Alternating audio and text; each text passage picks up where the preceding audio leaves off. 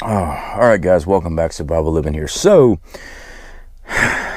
yeah, that title there, guys, that thumbnail, that's actually true. So let's go ahead and talk about this. As preppers, we try to safeguard our preps as much as possible. But how do you safeguard your stuff against law enforcement in today's society? Is there even a way? Okay, guys, so this happened in Pennsylvania. I got my notes right here for you. February 17th of 2020. Yes, I still haven't cut my hair. Pennsylvania Highway Patrol, Police Department, wasn't Sheriff Department, it's Highway Patrol, pulled over an RV. There was a rented RV that was leaving Las Vegas and going to Staten Island, New York. The person was Michael Shifter, was the driver, and he had somebody else with him, his girlfriend, I believe the name of Rose. Anyway, this individual lost all his silver, cash on hand, and box of jewelry because they decided that he was Shifty, not a play on his last name, and that it's quite possibly that he stole everything, so they just stole it from him. So there's a link in the description. I also put a link up on my community board with the whole video. It's like a 20-some minute video of the whole police stopping this guy, asking questions, and then bringing the dogs. Of course, the dog sounds off, and then they search his vehicle, and they find his silver, they find his cash, and they take it. All right, but they don't arrest him, but they take it. Yeah. Okay, so over 4,000 ounces of silver was taken, 36,000 in cash, and a jewelry case. I don't know how much jewelry was in there, but it was a jewelry case. Now, with that, I do encourage you to watch the video, because the things I'm seeing in this video, one, I'm not against law enforcement. There needs to be law enforcement, because if you don't, criminals will run wild. All right. I don't have a good track record with law enforcement. It's been years since my incarceration and release from prison after doing my time, paying my debt to society.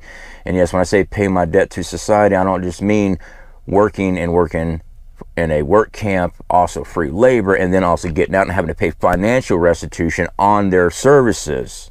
Not financial restitution against somebody that I wronged. No, to the state. Yeah, it's a big money racket. Anyway, there are good law enforcement. Unfortunately, we're seeing an uptake in crooked, down and dirty law enforcement. I'll say it. You know, I get pulled over all the time. I got a perfect driving record, by the way. Yeah, perfect driving record. My wife's got almost a perfect driving record. She's got a couple infractions, but they were years ago. I always get pulled. Not because of the vehicle. No, it's after they run my tag. Because everything about you comes up. And always pull me over. They pulled my wife thinking I'm the one driving it, because it's registered in my name. Yeah. Anyway, back to this story. Enough boo-hoo about my life. During this video, guys, they want to search the RV. Because when cops start asking you a bunch of questions, they're trying to build up a case on you.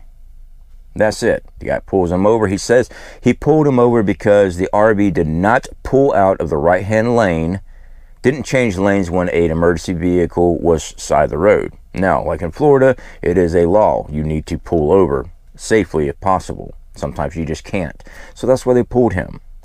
During the time of conversation, interrogation beside the road, even though a cop's sitting there laughing and giggling with you and telling you, yeah, buddy, I understand. He's writing down every bit of information, trying to build up some type of case on you, to figure out what you are, who you are.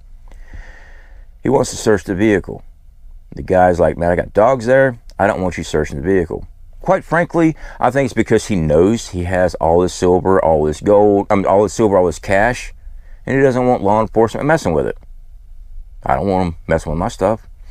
So anyway, guys, he says if he doesn't, to help with the dogs, because the guy's got like 6 dogs in the RV, he offers to bring in a drug dog to sniff the perimeter of the RV, and that will be that, just to make sure there's no drugs, narcotics. Well, guys, if you've ever dealt with law enforcement, that dog is going to sound off no matter what. I'll tell you why. Because there's actually commands that they can give those narc dogs to bark. Don't believe me? Tough shit. I know for a fact. There's plenty of recorded information, and I've seen it with my own eyes. I know this because I've lived that life. I'm not that guy anymore, but I know how dirty these tricks can be. And now they got complete permission to enter your vehicle. Search it.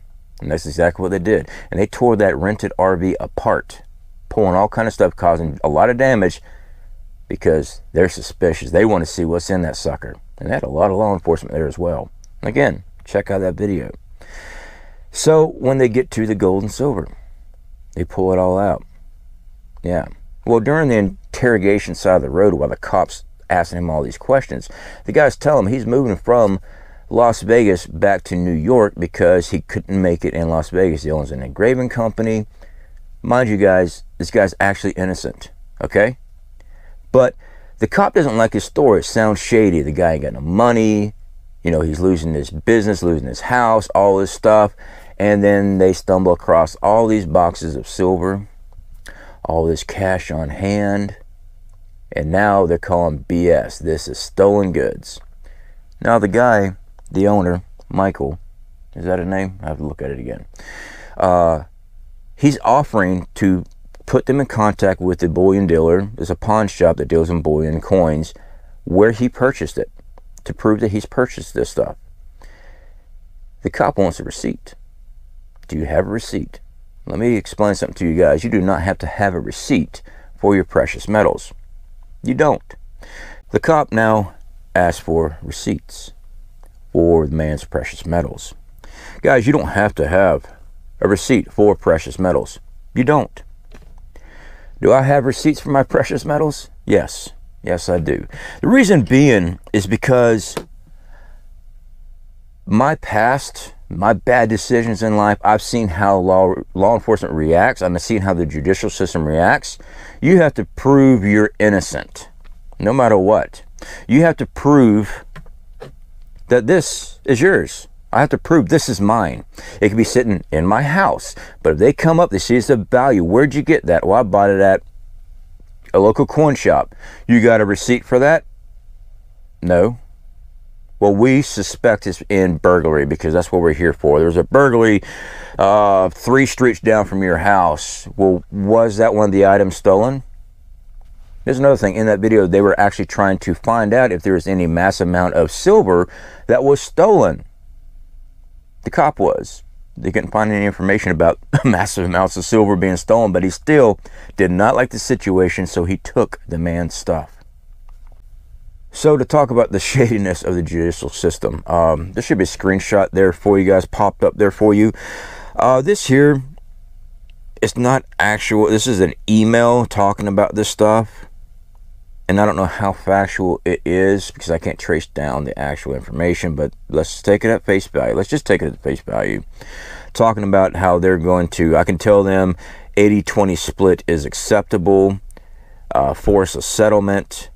They use this tactic to force a settlement.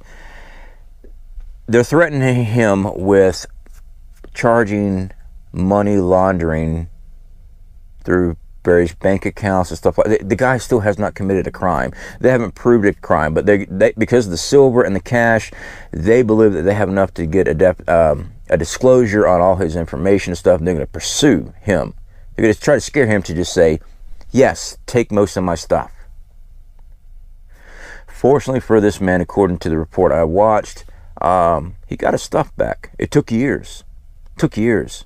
Took thousands of dollars legal fees to get his own precious metals back, to get his cash back.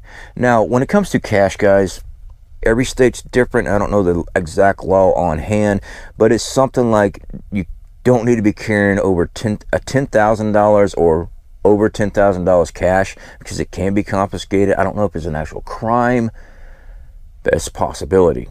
All right, it can be confiscated. Well, there's a lot of crazy stuff going on. Law enforcement, if they pull you over and they see an envelope full of cash, they can say that they're suspicious of drug deal or anything, and they can confiscate it there. Alaska Prepper covered that a while back on one of his videos. He's talking about A guy had put a bank envelope in his dash window while he was driving. You know, he went to the teller, drive through, set it up while he was driving. He got pulled over. The cops looking at it, asking about the money, and confiscates it. They take your shit either way. This is why I also talk about moving your supplies around. People say, oh, they will not come for your stuff. Well, thankfully, a lot of people say they will come for your stuff. They will. When an emergency happens, you better damn well believe that they will use local law enforcement to come get your stuff. As a prepper, absolutely. When it comes to your precious metals, get a receipt. But I can tell you this much, even with a receipt, if law enforcement wants to come in and take your stuff, they will. You can have all the receipts in the world. You have to go to a judicial hearing before a judge with that information. Whenever they decide they're going to give you a docket for it, you're going to have to get a lawyer. Cost you more money, even though it's their intentional screw up or agenda. And you have to prove your innocence. You have to prove that is yours, even though it was in your home. In this case, it was in a vehicle.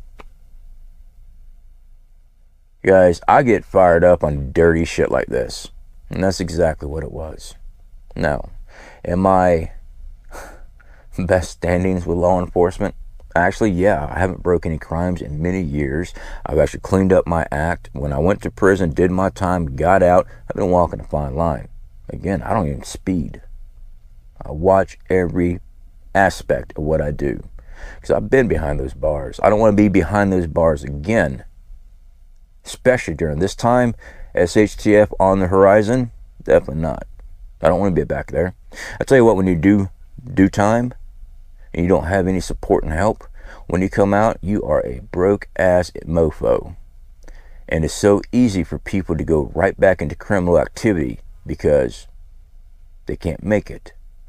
Fortunately for me, I'm a welder by trade. When I got out, I got into a halfway house. It wasn't cheap. I was paying a lot per week, but I was working every day. I was taking a public bus all the way to a location, then walk the rest of the way to work, because that was where the bus stop was. To weld all day long. Saved up enough money, bought me a busted ass car. I know how to fix cars. I'm a certified mechanic as well. Got it fixed, got it tagged, got it insured. I was good to go. And then I went and got me a better paying job, because now I have the availability to move around. I had somebody contact me about the price of silver. Spot price was down. It was like $23. They're freaking out. Dude, I'm losing money. You're not losing money. This is real money. Silver spot bounces around all the time.